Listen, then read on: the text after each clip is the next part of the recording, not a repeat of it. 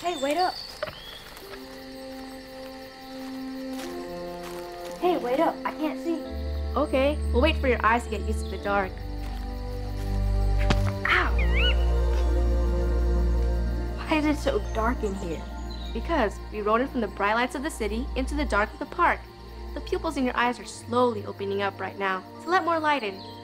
Just wait. You'll be able to see well enough soon. Is that why owls have big eyes, so they can see at night? Yeah. The larger the pupil, the more light it lets in, and that's why they can hunt at night.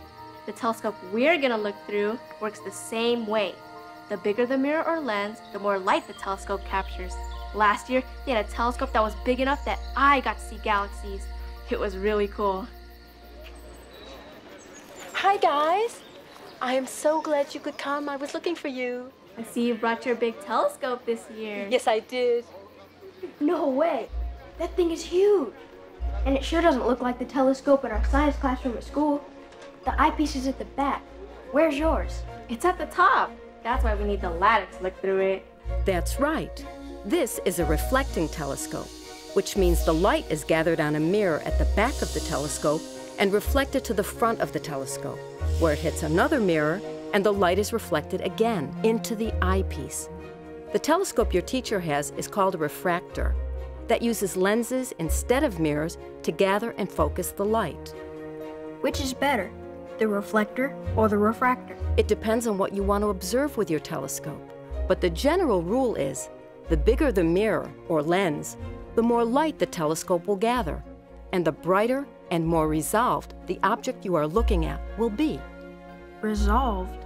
Well, to resolve an object means that you can see detail. When you look through the telescope from our school, you can see Jupiter and its 4 moons. But when you look through this telescope, you can see the bands of clouds on Jupiter. So, the better the resolving power, or resolution, the better the view, right? Right. You have a great memory.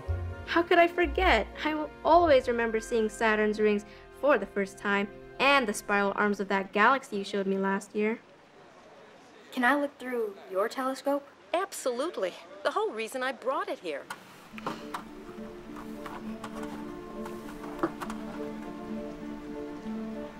Wow, is that really Jupiter? And what are those stars lined up on either side? Those are the 4 Galilean moons: Io, Callisto, Europa, and Ganymede. Why are they called Galilean moons? An Italian mathematician named Galileo in 1610 was the first man to see them with a telescope.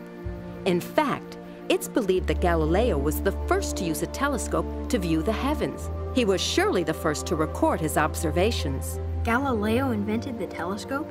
Nope. Can you tell the story of that Dutch guy? Sure, but let me tell your friend what it was like before there were telescopes. Prior to the invention of the telescope, everyone believed that the Earth was the center of the universe, and that the sun, moon, and planets orbited around it.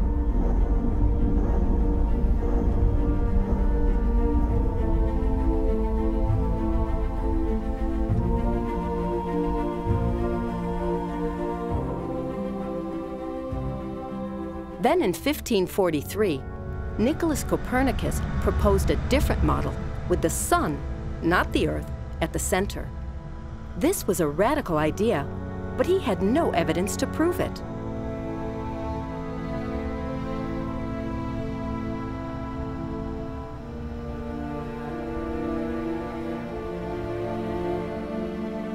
Nearly 65 years later, in 1608, a Dutchman named Hans Lippershey took 2 small pieces of glass and fixed them in a tube, creating a spyglass. A few months later, Galileo read accounts of it and built his own. On a clear evening in January 1610, he pointed it toward Jupiter. The telescope's narrow field of view made it difficult for him to find Jupiter. But when he did, he saw 3 stars next to the planet, 1 to the right and 2 more on the left. He watched these points of light over several nights, noting how they changed their position. He determined that they were moons orbiting Jupiter, not the Earth. This became the first observational evidence that the heavens work differently than what people had imagined up to then. Copernicus' theory, that we orbited the sun, was eventually proven using Galileo's new window on the universe, the telescope. And he saw more than just Jupiter's moons. His telescope magnified enough for him to recognize that there are mountains on the moon, spots on the sun, and that Venus goes through phases like our moon. He also saw that the Milky Way was made up of thousands of stars.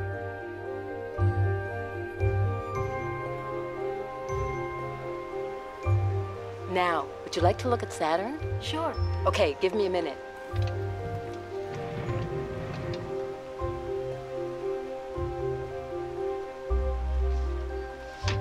Okay, take a look.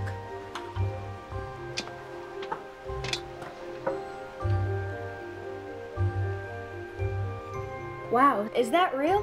It's real. Did Galileo see Saturn in his telescope? Yes, but he only saw an oblong point of light because his telescope lacked the resolution to see the rings. He described it as a planet with ears. The Dutch astronomer Christian Huygens, using a 23-foot-long refracting telescope, revealed that Saturn is a ringed planet and discovered its largest moon, Titan. Was his telescope as big as this one? It was quite a bit longer, but the aperture of the lens was just a few inches in diameter. Why was his longer? It has something to do with how light focuses through the lens. Something about color. Aberration. That's right. When you view a bright star or planet through a simple refractor, you see a colored ring of blue and yellow around its edges. By increasing the focal length of the telescope, or making it longer, the less aberration you get. But I only see a ring around Saturn, and it's not blue or yellow. That's because her telescope is not a refractor. It's a reflector. Shortly after Huygens made his long refractors, a man named Sir Isaac Newton did some experiments and figured out that the color aberrations were produced when the light passed through the lenses. So he found a way to use a mirror to focus the light just like a lens, but without the color aberrations. Now, do you want to see some real color? Sure. Okay. I'll point the telescope over here to a pretty sight, Albireo A and B, a binary star system, which means these two stars appear extremely close. In fact, with your unaided eyes, it appears as a single star in the sky. I see two stars, but they're not the same color. One is blue and one is gold. That's because each star is of a different temperature. I learned that last year. When you look at a candle flame, you see it go from blue near the wick to almost red at the top. Each color relates to the temperature of the flame at the point. The top of the flame, the red part, is hot, but the blue part is really hot. Right again! Newton was involved with figuring that out as well. Remember the light passing through the glass lens that created color aberrations? Well, Newton passed light through a prism and figured out that colors of the rainbow corresponded with different temperatures. The blue portion of the rainbow, or spectrum, is warmer than the red. So not only did Newton figure out how to build a telescope using a mirror as a lens, removing color aberrations, he also started the study of light, called spectroscopy. These unique discoveries are utilized on telescopes all over the world every night, even on the 10-meter mirror telescopes in La Palma and Hawaii. 10 meters? That's like over 30 feet. What's it like looking through one of them? Astronomers don't look through telescopes that big. They use devices called detectors. Detectors take the focused light and either image it into a digital photograph or break the light up into a spectrum. Now, a photograph can tell you a lot about an object, but a spectrum can reveal the unseen. See, when astronomers study a spectrum from a star, they can deduce a lot of information about it. By comparing the observed spectrum to those created in a lab, they can tell how hot it is. they detect what elements are in the star's upper layers. They can also observe the star's apparent motion by how much the spectrum is shifted. Have you ever heard a siren from a police car or ambulance change its pitch as it drove by? Sure. What you heard was something called the Doppler effect, where the sound wave was compressed as it came towards you and then stretched as it went away. This same effect can be seen in spectra of stars that are in motion coming toward or going away from the observer. This effect can also be used to observe motion in galaxies. Galaxies? Don't we live in a galaxy? Yes, it is called the Milky Way. But did you know that we've only known that for less than 100 years?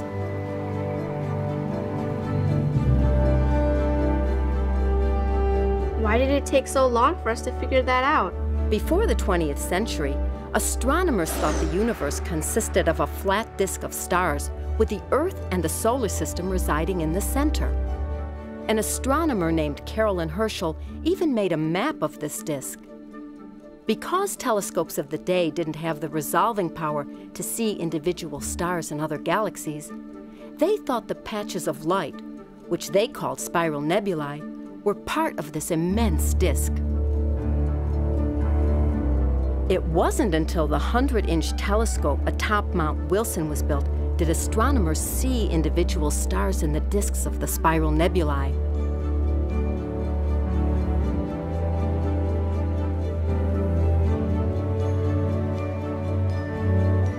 An astronomer named Edwin Hubble used this telescope to observe a special type of star called Cepheid variables, and was not only able to determine that spiral nebulae were individual galaxies that he called island universes, but that they were extremely far away. Look here. This is the closest major galaxy to ours. It's called the Andromeda Galaxy. Didn't Hubble also determine that the universe was expanding? Yes, he did. The expansion that he observed and later observations of cosmic background radiation in the 1960s confirmed the model that the universe was created in a Big Bang. Is that why they named the Hubble Space Telescope after him? That's right.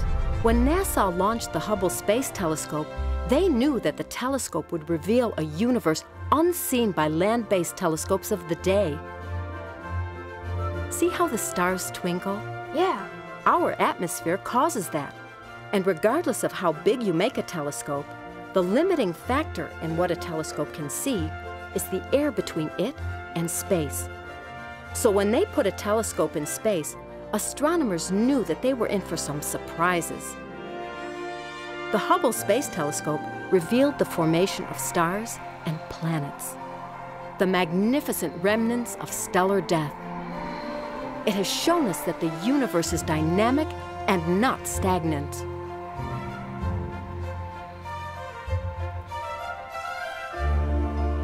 But what it really showed us is that the early universe was different than the one we live in today. What? What do you mean, the early universe? Isn't it all the same? How can we see the early universe if we're older? Great question. See that star over there? That's Vega. It's about 26 light years away. That means that the light which that star generates takes 26 years to travel to us. So we see it as it was 26 years ago. Now that star over there is called Deneb, and it is 3,600 light years away. So that is the way it looked 3,600 years ago? That's correct. And how old is the light from the Andromeda Galaxy? Over 2 million years. So telescopes are not only optical instruments, they can be used as time machines. And the Hubble Space Telescope looked back to over 13.5 billion years when it took an image called Ultra Deep Field.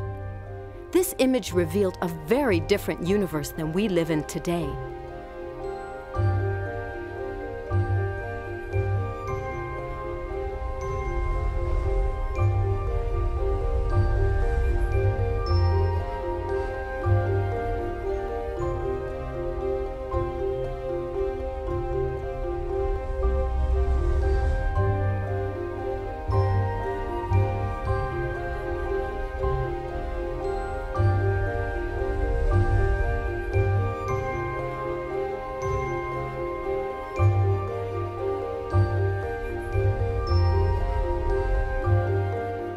shows small young galaxies colliding and merging to form larger galaxies, which led to the galaxies that surround us today.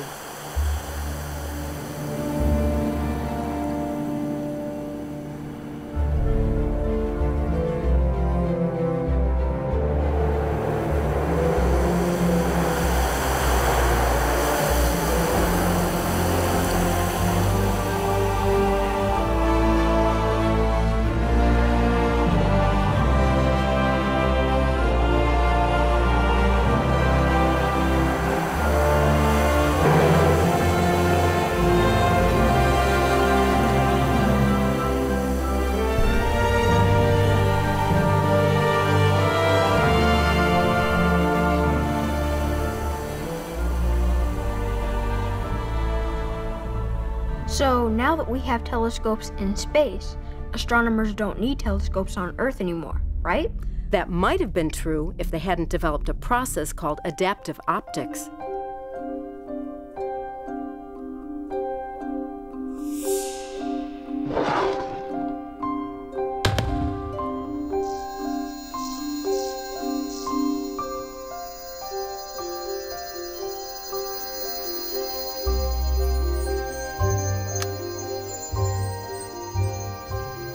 Astronomers and engineers can now measure the distortions caused by the atmosphere in real time and subtract them out before the light from an object reaches the focal plane of the telescope.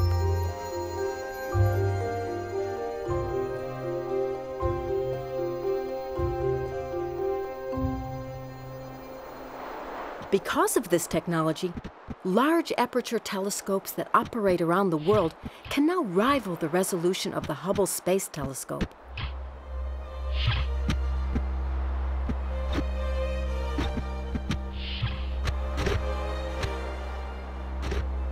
Even larger land-based telescopes, the size of football fields, are planned to be constructed in the next 10 years and will look even further back into time.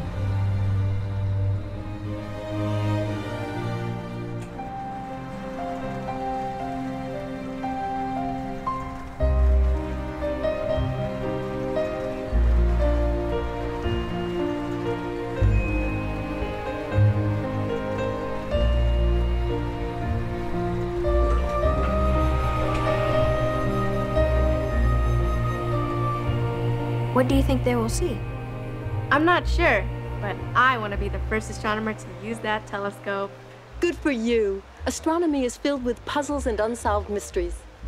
The recent discovery that the universe is accelerating in its expansion is one that will need lots of observations to figure out what drives it. Dark matter and the physics that hold galaxies together is another one.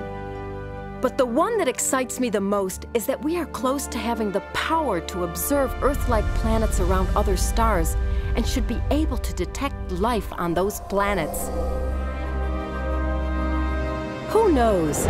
Maybe you will be as famous as Galileo is today because of two small pieces of glass that he turned to the heavens, launching humanity on the ultimate voyage of discovery.